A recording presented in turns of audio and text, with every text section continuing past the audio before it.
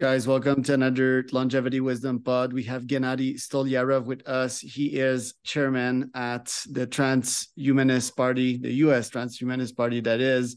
He's quite the interesting character. I've been reading about him, listening to some of his YouTube video. He's also member, board of director at LEV. I interviewed Aubrey de Grey last week. That was amazing.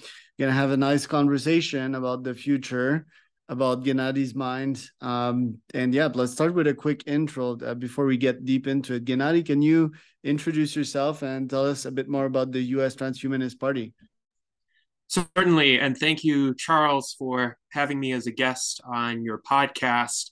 I am a philosopher, author, and futurist. I'm also an actuary, but primarily for the purposes of this conversation, I am a transhumanist.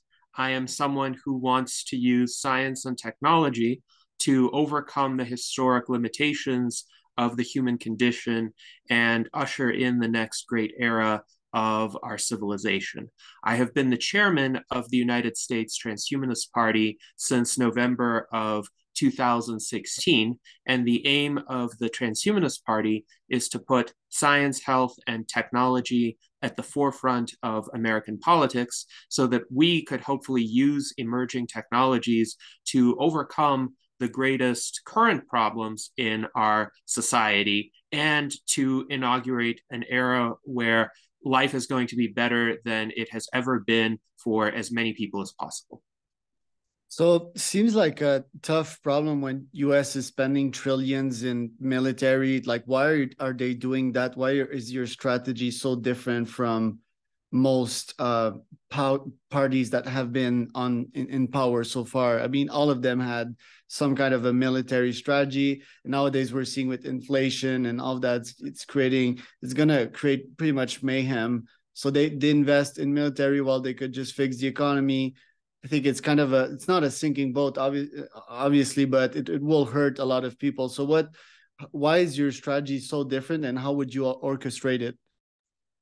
And certainly, I agree with you that the massive amounts of military spending right now within the US federal budget, especially, but also within the budgets of other countries, would serve to the detriment of human flourishing and well being, because these are resources, of course, that could be devoted toward more productive purposes, toward building rather than destroying. In terms of why there is this immense amount of military spending, I think this stems from the evolved flaws in human psychology. Humans evolved during a time of great material scarcity, where essentially these small hunter-gatherer tribes had to really fight for every scrap that they would get.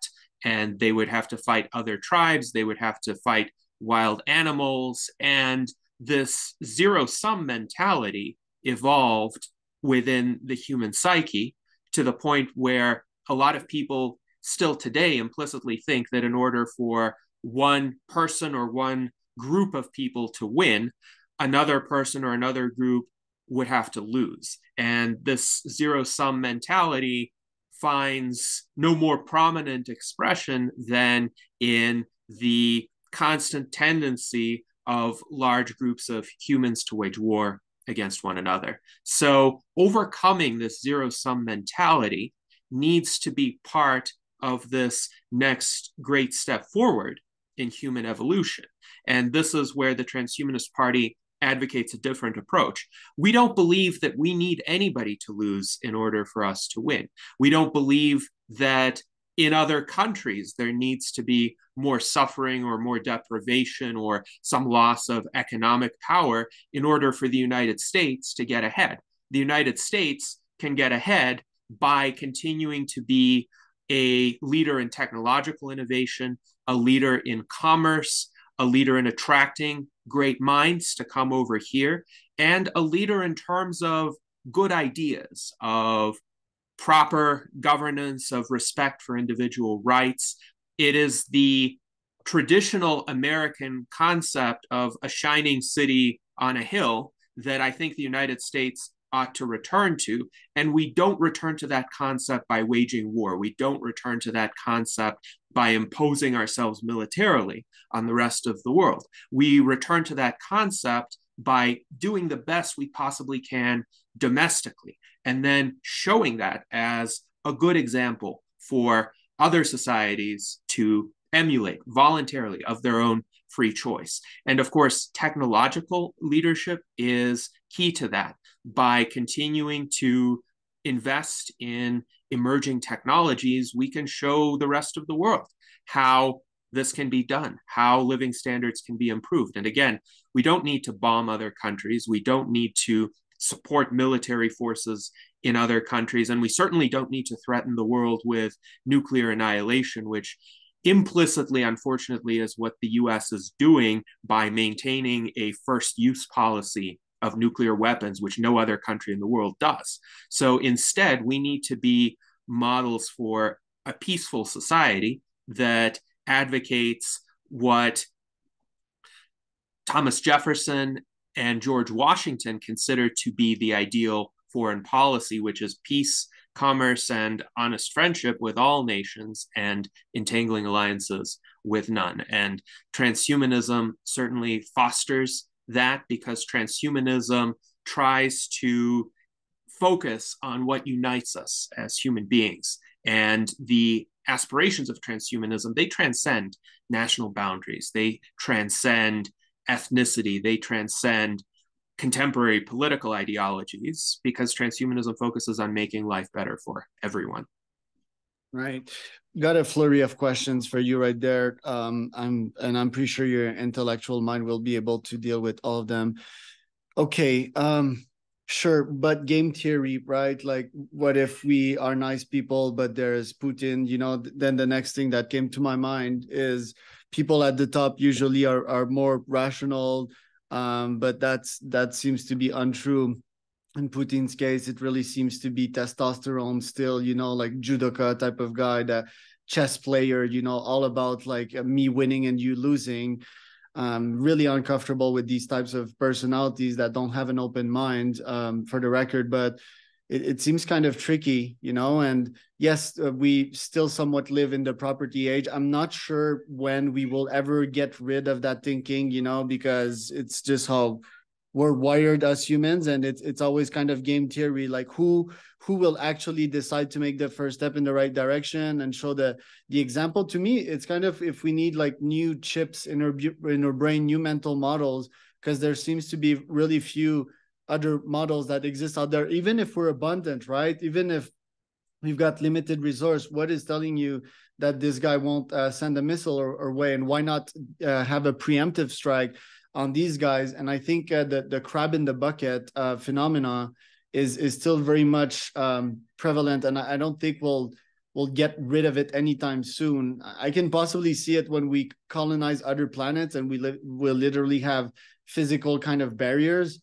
But I have a hard time seeing how we're gonna get over that. Tell us how transhumanist views this, all of what I just mentioned, and the potential plan for fixing that. Because if I would be president of US, I don't think I'd just be like all peaceful and stuff. I would probably deploy military defenses, try to foster abundance, and yes, have my priorities on health and economy. But there's still like evil actors out there that don't share my same philosophies and are not pro-life, right, and pro-rights. Talked with a Russian guy yesterday that just if he mentions Russia, the Ukraine war, well, he might go into prison. How about that for freedom of speech? And you always need to deal with these bad actors. Even if you're the nicest guys, you go out there in the streets, you might get robbed. And me, I probably don't want to get robbed, so I'll just punch a guy in the face, or do what I need to do to get my stuff going. What do you think about all that? Well, I think there's a difference between defense and external projection of force. So the United States, of course, has a lot of advantages going for it. It does have the largest military in the world. It does have the best trained and the best equipped military in the world, but it also has two oceans separating it from the other great powers of the world. And this is a quite effective defensive position. Nobody is going to invade the United States on its soil, and the United States military would already be in a superb position to coordinate the defense, not just of the US, but also, for instance, of the United States European allies. I think it's utterly unrealistic that Putin or anybody else would invade a NATO country as well. Now, Putin, as you said correctly, does have this zero sum mentality, and he has expressed it many times. Indeed, the notion that he would even invade another country and try to claim its territory under whatever justification is indicative of that zero sum mentality, because I could have thought of many other ways that the tensions between Russia and Ukraine could have been resolved in a peaceful manner that would have actually addressed concerns like the treatment of ethnic Russians in Ukraine, or the fear of the spread of NATO, for example, in a way that didn't involve a military invasion and didn't involve the bombing of largely civilian settlements. So Putin definitely has this zero sum mentality, but I don't think he is insane enough to unilaterally launch a world war. And I don't think the US government right now is insane enough to unilaterally launch a world war either. But the problem with this current tense situation and the idea on each side that, well, we have to firmly respond to perceived bullying or aggression from the other side, is that it can create a spiral of escalation where initially nobody might intend for there to be an all-out war, but through a series of mutual suspicions and misunderstandings and misinterpretations of events that might be accidental in origin, this kind of massive escalation would nonetheless occur, and neither side would want to back down, because backing down would be seen as cowardly, it would be seen as weak. And I think this is a major flaw of our evolved human psychology that we need to overcome. This fear of the perception of weakness, where a lot of people, especially males, but I would say this can apply to humans embedded in a society that holds these norms. But a lot of people will think that if they're in a position where they've committed themselves to some sort of stance, particularly standing up for what they consider to be right, or what they consider to be theirs or rightfully belonging to their society, they cannot back down, because that would be somehow reprehensible. It would be a reflection of what in the Paleolithic era would have gotten one killed, because if one had this standoff with a neighboring tribe and one showed some sort of weakness, then the neighboring tribe would just invade and take one's cave and steal the women of one's tribe and abscond with whatever food supply one's tribe had amassed. So there is this very strong evolved incentive to just stand one's ground no matter what, even if it's based on an issue or a set of objectives that are really expendable. And a good example of that is the fight right now over the city of Bakhmut in Ukraine, which is a small town, essentially, that has been under attack by Russian soldiers and the Wagner mercenaries for many months now. And the Ukrainian military has actually devoted tens of thousands of troops to defending this strategically insignificant town. So the Russian army and the Wagner mercenaries are sending wave after wave of people to essentially be killed, their cannon fodder, in effect, trying to take literal meters of territory. And the Ukrainian army is also exhausting a lot of its manpower trying to defend this small town. And neither side wants to back down because it's a matter of pride.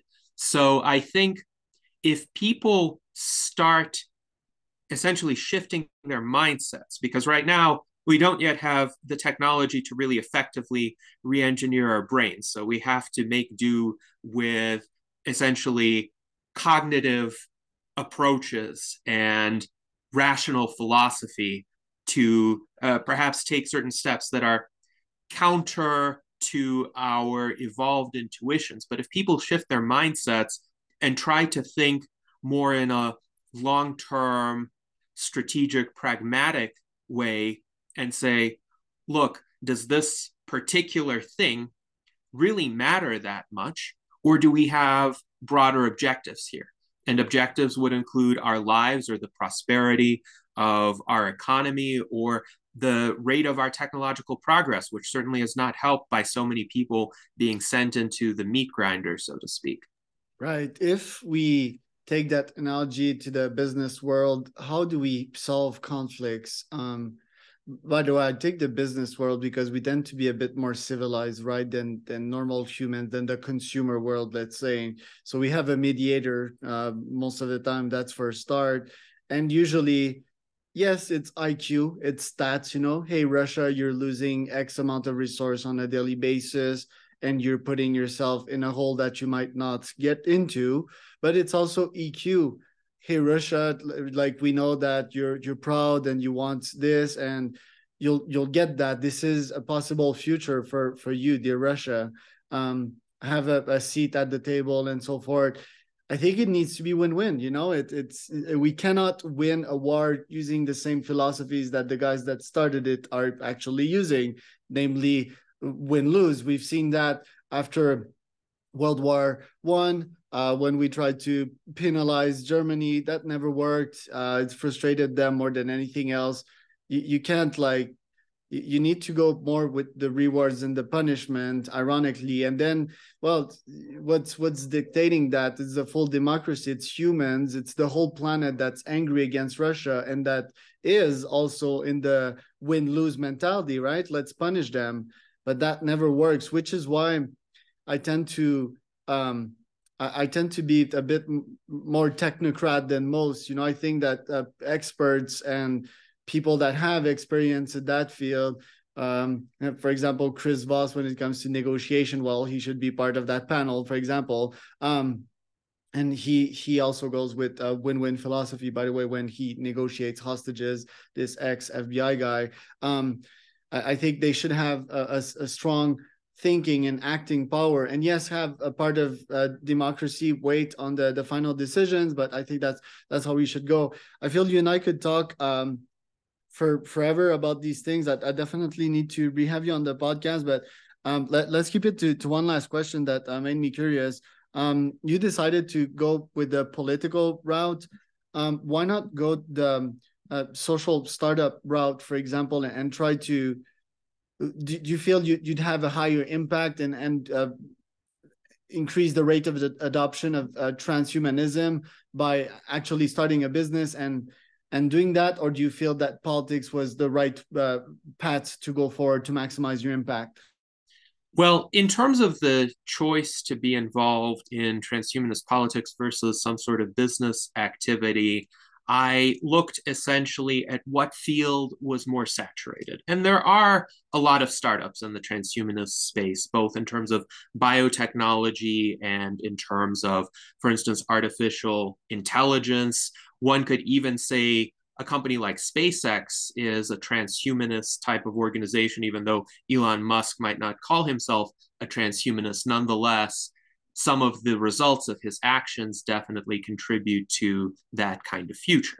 However, in terms of politics, we don't see a lot of transhumanist rhetoric. We still hear a lot of zero-sum types of thinking from conventional politicians. And we have a political system that I think is ripe for innovation, and yet has a lot of barriers that the major political parties have established in order to thwart that kind of innovation. So I think this is where a lot of the greatest marginal impact can be made also to assist the transhumanist oriented startups in getting their technologies out to market more readily, facing fewer regulatory barriers, and getting more of the public to accept the advances that these startups have to offer. Also, political involvement does have the benefit of bringing in an additional audience, because there are some people who might not follow the latest scientific news. They might not attend academic conferences or read books about transhumanism. But if there is a candidate for a prominent office, and the Transhumanist Party has run a presidential candidate in every US presidential election since we were founded, then a lot of people will start paying attention, or at least would be introduced to the ideas for the first time. So it really is about creating another channel by which the general public could access the ideas of transhumanism, and then hopefully follow other channels as well. So once a political candidate introduces them to transhumanism, they might pick up some books. They might be interested in the work of certain startups. They might donate to some of the nonprofit organizations performing research in transhumanist related endeavors. And that would grow our movement. That would shift the culture. Of course, as a small political party in a country where the two-party system is quite entrenched, we don't expect to win the presidency anytime soon, but we do expect to make a difference in terms of public understanding and public opinion, and the kinds of policies, the kinds of areas of focus that other politicians would then emphasize in their rhetoric. Love it. Can you give us a bit more info as per where to find you online or find out more about the Transhumanist Party? Of course.